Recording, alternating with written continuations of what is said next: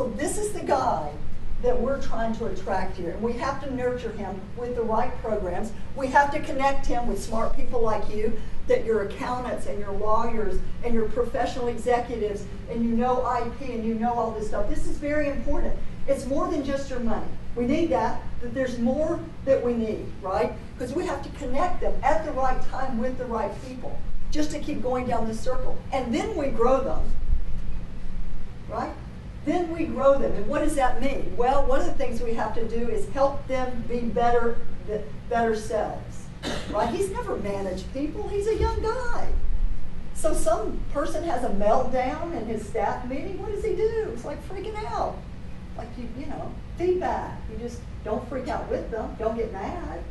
People are crazy. We all are, right? It's a human condition thing. It's not just your employees. We all are. And so this is part of what we're helping him do. And then we really need to invest in him. But not all of them are going to get investment. We understand that, right? We understand that. And I tell these guys, you have to talk to lots of people, often. You're not going to just talk to one group about raising money.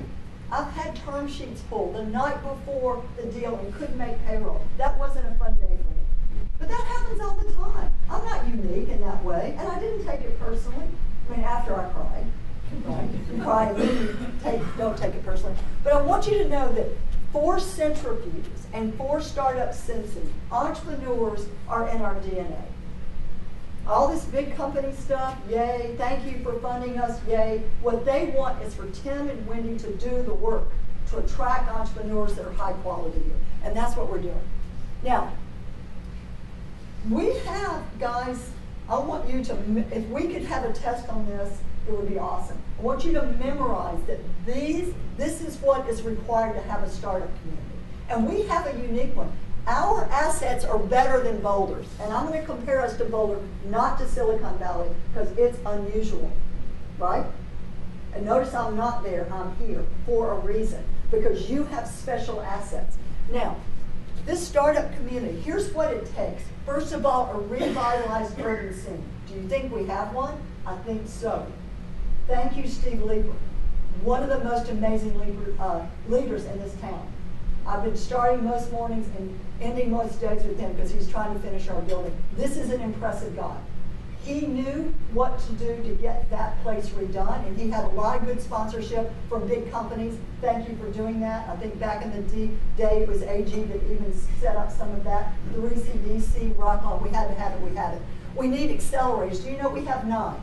Now, I'm a big fan of the Brandery. Everyone knows that. I'm a complete bigot towards their success because I've watched them from day one. There are 9 other. Ocean just started. They're rocking. I'm really excited about Ocean. But there are others. There's Uptech, right? There are plenty of accelerators. We need more. Tim and I want more, not less. You know, we want the ones we have to be successful, you betcha, but we want more. We want co-working space, we're going to have that. I think it's 35,000 square feet or something that we're going to be in, along with Sensitech and the Brandery in the summertime, if Steve and I don't kill each other first, right? We'll open the building then. Then access to angel capital. Again, number 2 and number 3 in the U.S., what your ratings are, they're impressive, right? This is really good work you're doing. You should be proud of that. We need more. We need more, and we don't have enough. We've got problems with angel capital. We do not have enough, honestly. We need more deals too. Tim and I are trying to get those, but we need more angel capital. We have to have our universities involved. NKU, Xavier, Miami, UC, great, but those efforts need to be accelerated and leveraged more, right? I go out and speak a lot, so does the team we have, but we need to commercialize some of the science out of those universities. We just need them to organize and move that thing forward, and we're working on that. And then we need the help of corporations. Guys, these things we have. Check, check, check, check, check. So no moaning now about, well, we don't have it going on here. We do. We have a lot of work to do to leverage these assets, but Mark Suster, who is in a VC firm, high-profile VC firm that we have invested in, the fund of funds, Tim and his team, this is what he says, and he's one of the highest quality VCs in the U.S. Young entrepreneurs love him. This is what he said, and I'm telling you, we have these things. So we should be happy. right? We should ring this bell. There's a lot that we have. Now, I want to compare Centrifuge to other organizations similar to it in Boulder in particular. Because this is what got me here. Dave Knox, Tim, J.B. Crop, and Bob McDonald. Those are the guys that got me. They recruited me. And here's what I heard from them. These are my words, not theirs. I heard first, strategic long bets. 2, the building, $16 million and over the Rhine, and a fund of funds, $58 million under management now. Tim and his team have invested, I think we're about to make our 10th investment in outside VC firms. This is huge. Why? We want first financial return for our limited partners, who are the big companies that you saw earlier, and then what? Engagement here. We want them to come here. We can't make them invest in the deals you see. We can't make them, but we can expose them to our crown jewels, which are our universities, our hospitals, our entrepreneurs, folks like you, high quality, smart. When Tim brings them here, we show off the place, right? And that's important. Those are the long bets, too. Boulder did not have that. They didn't even have any big companies there. Boulder is anti-growth. They're not anti-startup, but they're anti-growth. So there was nothing like that they could pull off there. There was no organization of the business leaders to do a fund of funds. They're like, what? Brad Feld and David Cohen kind of on his own did it. Because he's a high net worth guy that's quirky and he's a good investor, and David's the same. And now they have Techstars around the world. By the way, that was less than 10 years ago. So it's really interesting. We have some advantages. Centrifuge was meant to be a big tent, not like, okay, we own it all, because we do not. We would not be successful without Queen City, without the Brandery, without lots of other things, without Cincy K. But we're supposed to be looking at the care and feeding of all startups, right? Not just Conrad, but all of them. And that big tent is a big responsibility, right? It takes a lot of collaboration to do that. And I will say, because you're my colleagues now, my friends, that I think our city needs to be less insular and competitive about each piece of your dirt you own. Well, we do this and you can't do it. Like what? That's not how you grow things, right?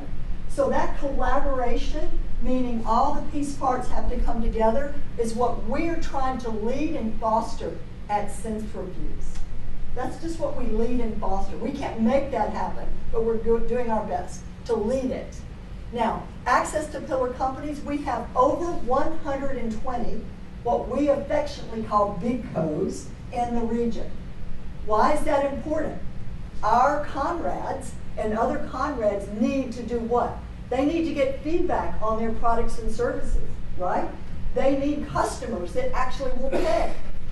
We have a job to identify and curate and present entrepreneurs and their companies to these big companies. Yesterday, my days are long, Tim's days are long, just like yours. Yesterday, 3 meetings in a row, I was at Standard Textile to talk about marketing capability that they need. Awesome business, rocking. They need some new marketing tools, technologies, right? We talked to the VP of marketing there about it. Then we went to Sunny D, right? And they're doing some very interesting work. And they also are looking for some ad tech technology, something that helps them find customers in the store in a low engagement way. So they're very specific with their requirements. That's the kind of work we do. So we're calling on big co's. I'm representing startups. I'm not there to be their personal consultant. There's no time for that. But I'm there to translate their future plans into some technology that maybe we have, right? And you'll hear more about that. We are maximalists. And that's not jargon, kind of goofy Silicon Valley language. What a maximalist does, I'll give you an example. When a maximalist operates, they decide that we're going to have a building and we're going to rent it, and then we're going to make sure around the building are all the other products and services that people in the building need. The fund of funds is another example of being a maximalist. We could have raised a fund, I guess, to do direct investments. In fact, we get criticized a lot for that. Oh, you don't make direct investment. Okay. What we decided to do strategically, not me, Tim, Bob, and Jeff Weidman, who's the founder of this thing, they decided, look, fund of funds makes more sense. It does take money outside the region, but it's bringing it back. In fact, the economic multiplier right now is 4 to 1. $1 out, $4 in. We like that. For those of you that like math, that's good math. It needs to be 8 to 1, frankly. That's the objective we have. But watch that space, because that will matter to us over time. None of this is a quick fix. We're not talking, like a big whatever. It's going to take some time to do. Now, being a perpetual program, the Brandery accelerators have beginnings and ends. They open up for their application, they go through a sprint of 6 to 9 months, and then they close down, right? Now, that's not bad. I think it accelerates a lot of innovation, high level and very specific companies. We're always on. So we're doing our best to attract, right? Educate, nurture, have funding, connections all the time. So we don't have a beginning and an end. Ours is perpetual. And this is something that we here in Startup Cincy, it's very unique. We should be proud of that. Tell others how proud you are. Okay, now what Tim and I and a bunch of us decided to do, when I first got here, I spent the first 30 days explaining how we're different from Cincy Tech and Brandery, and I just got bored with it because it all comes together to mean something very important. It wasn't about the Brandery, Cincy Tech, Queen City Angels, and Centrifuge. That wasn't the point. This is the point. So what we are leading, all of us, including Tony and everyone else, we're leading something called Startup Cincy. We're all in this. And this is, it's a hashtag thing because I'm a social media goofball and I like digital things. And so I kind of created this. Actually, it existed before, right? And I just took it and started playing with it, and now we have it in spades, and we're building a brand around it. And this is what Startup Cincy means to us. Now, this is a summary slide, because I know you've been paying attention. And so this is all the things that exist in Startup Cincy that we should take pride in, and we should look at ways to accelerate and connect all these pieces. They will work better when the interdependency of the parts are there, instead of everyone having their little piece. Okay, now, what about the deals? I know you're in deal flow. I've heard about your deal flow. I know you have very serious systems and processes and due diligence, and thank you for doing that, because I think that's a requirement for us. But overall, the first thing Tim and Sarah and the team and I did is I was getting a headache over just hearing the same startups over and over. I said, there's got to be more than that. Like, where are they? And so we did an inventory. And we did a segmentation exercise, and a good friend of ours from P&G, Joan Lewis, came and helped us because she's smart like that, and others helped us out. And we just spread all the assets we had on the board. You'll see it in a minute. And here's the net. And by this changes every day. We have now 160 some odd members in Centrifuge, right? You don't have to have money to be a member, meaning you don't have to have raised capital yet, right? You can be a member as you're coming up with an idea. And I think it's, what is it, Tim, 120 a year or something. It's kind of not much money, but it's something to help us kind of pay the rent a little bit. But those are members. I think we're up to 160. We have another 12 or 15 coming tonight. There are 107 more out in the ecosystem that are inside your portfolio or inside the Brandery or Cincy Tech that for whatever reason haven't joined Centrifuge. I don't get upset about it. I just want to know who they are so I can help them out, right? That's all I want to do. Because if they need money, Tim and I need to help them find money. If they don't know how to raise money, we can help them to the degree we can, have programs to do that. So in our geography, we're thinking somewhere around 300, and this goes up every day. Yay. I like that. Now, this is a story I'm going to tell my friend Bob McDonald this afternoon. He's going to be really excited, right? Even though he's got other things he worries about, like the VA, this is going to be exciting for him. Tommy Williams loves this story. The guys who funded us love this story, right?